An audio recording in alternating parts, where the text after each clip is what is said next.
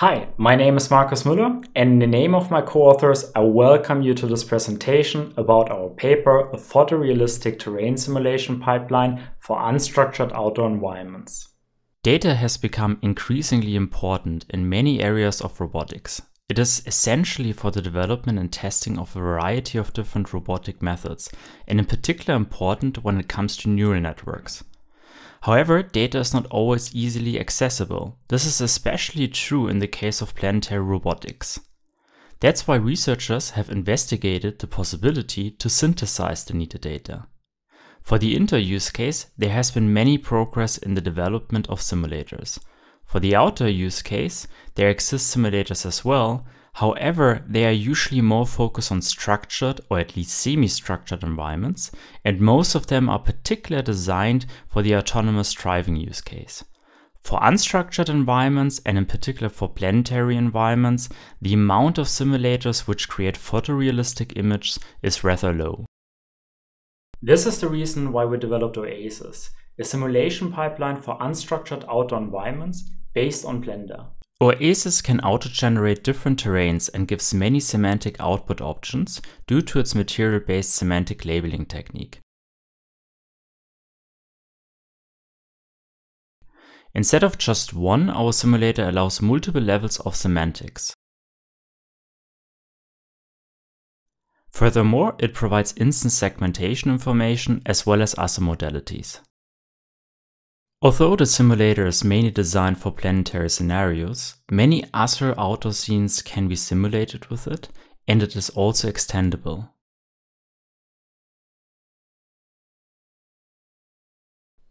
Our simulator is freely available on GitHub. In this presentation, I will give you an overview of OAISYS. But before we start, I show you how the simulator in principle works. First, a custom mesh is loaded, which serves as fundamental landscape model and is called stage. This mesh is then randomly distorted. OAISYS lets you add multiple stages, however for most use cases one stage should be enough. Next, textures are merged together and are applied to the stage model. Furthermore, objects like rocks are placed on the stage. After that, the light setup is created and the sensors are placed in the scene. Once the entire scene is ready, the different render passes are rendered for all sensors, depending on your config file. In the default setup, this includes RGB and depth, multiple semantic segmentations, and instance segmentation.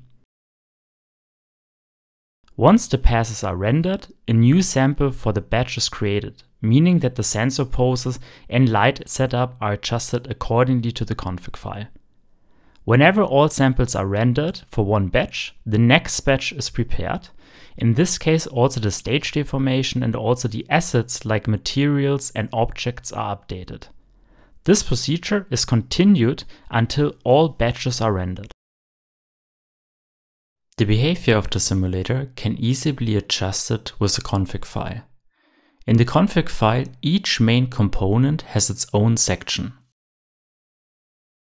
Each component has a general section for general parameters and a module section which lists all modules of the component which will be loaded. For the sensor setup, that could be all sensors which are used in the scene. For the environment setup, that might be all of the lights you want to use. Each module has then again two sections. The first one defines the type of the module, and the second one the specific parameters of that module. Although OAISYS comes with many modules, you can define your own custom module if needed. Later on, we will have a closer look in one of these config files. Now let's have a look into some of the main components of the simulator. We will have a closer look into the assets, environment effects, sensors, and the render passes. There are three types of assets: stages, which serve as the fundamental landscape mesh, materials which will be applied onto the stage, and last, objects which will be placed on the stage. So for instance, a material might be your terrain texture, and as an object it might be rocks or trees. Let's have first a closer look onto the stage asset. The stage can be any custom mesh. However, in most cases, it will be the plane we provide with the simulator.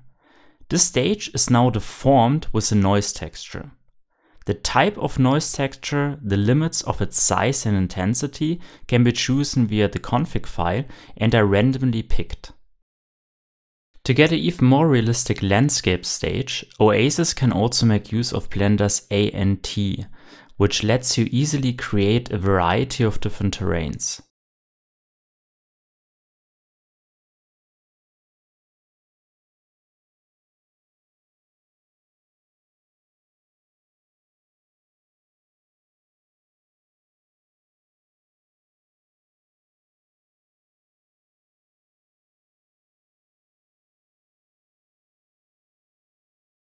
Next, we have a look at the materials.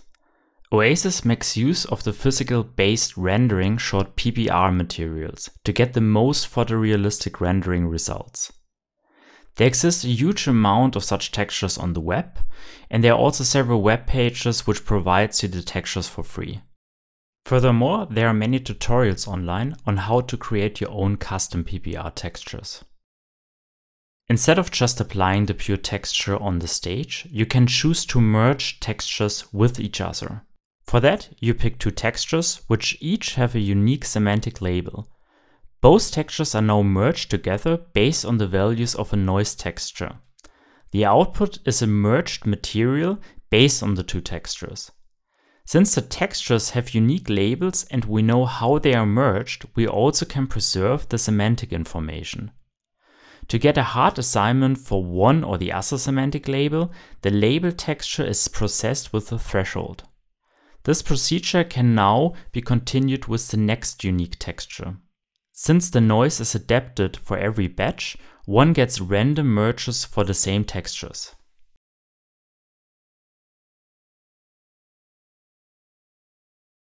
Let's have a look at the object assets. Some other simulators let you place objects based on a physical engine onto the surface. While this gives you a realistic and accurate placing result, it is in most cases not computationally feasible to place many objects onto the surface as needed in the outdoor case, like hundreds of objects or even thousands of objects. Therefore, OAISYS uses Blender's particle system, which lets you create randomly modified copies of the same object and can place them fast onto the surface. OAISYS lets you also place many objects with a certain direction, like these trees. Since our simulator is using the particle system, placing 10,000 of objects onto the stage is not a problem. Next, we will have a look how to set up lights with the environment effects. The user can choose between Blender's sky texture or loading an HDRI as environment light. In the case of the HDRI, the user can provide a list of them from which the simulator picks random samples. Next, let's have a look into the sensors. The central part of the sensors is the base frame. All sensors are attached to it, as it would be for most robots in the real case as well. The movement of the sensors are defined over the base frame. There are two common movement types. The first one is to let the simulator randomly pick places in the simulation space restricted by a custom area. Here you also have the option to let the base frame face a target object, which is randomly sampled in the simulation space as well, or can also be sampled on the stage. The advantage of using a target object is that it can be easily ensured that the sensors are facing the underlying terrain. It is also possible to let the base frame hover with a certain distance over one of the stages. The second option is to let the base frame move accordingly to a custom CSV file. OAISYS comes with one camera sensor, however it is possible to create your own custom sensors. Let's have now a closer look into one of the config files, in this case for a stereo camera setup. In the general section, you can define the movement behavior of the base frame. In the modular section, we add two camera sensors of the type sensor camera RGBD. In the specific section, you can choose the custom parameters for the camera. In this case, the sensor's name, the image resolution, its intrinsic parameters, the transformation to the base frame, and the trigger interval. An important section for the sensors is the render path section, which lets you activate for a given sensor a render path. In this case, we want to have for the left camera the RGB, depth and semantic passes turned on. However, for the right camera, we just want the RGB pass and one semantic segmentation pass activated. Next, we will have a look into the render passes. The simulator comes with 4 render passes: RGB, depth, semantic segmentation, and instance segmentation. In the following, we will focus on the segmentation passes and give more information on how they are obtained. One option to get the segmentation information would be to use the object ID from Blender. This is the way how many simulators get their semantic map. The problem with that is that you can just get one semantic label for one object. In our case, that would mean, for instance, that the entire state mesh gets assigned one single label and we cannot preserve the information of the different terrain materials of the stage. That's why we choose a different approach. Instead of using the object ID, we apply colors in form of a texture to each model, which represents their label ID encoded in RGB. With that, we can also apply multiple colors to different sections of the same object, like in our stage example. In order to do this, we first have to encode the label ID into RGB, which can be done with the here presented equations. However, to obtain the semantic map, we cannot just use the direct render output, since Blender does not render the pure color assignments, but try to render a realistic image based on the materials and light setup. That's why instead of using the final render output, we are using the direct diffuse channel output of Blender, which gives you the pure texture assignments of the objects before any physical light calculations.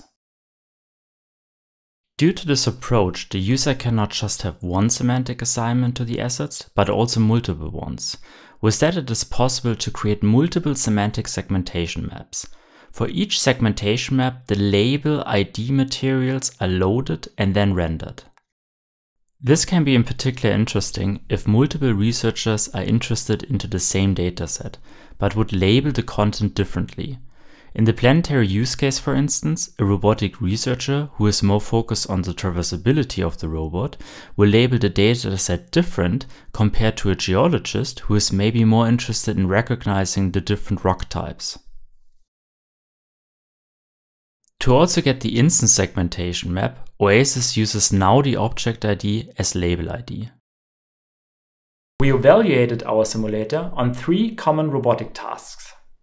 First, the use case of terrain segmentation, where we fine-tuned the neural network deep lab on simulated data from OAISYS. Second, the task of state estimation, where we evaluated 2 state-of-the-art visual odometries with the data of our simulator. And last but not least, the task of instance segmentation. For this, we also refer to our IROS workshop paper, which is presented on the ASRE 21 workshop. Here we fine-tuned the Insta network with our simulator data.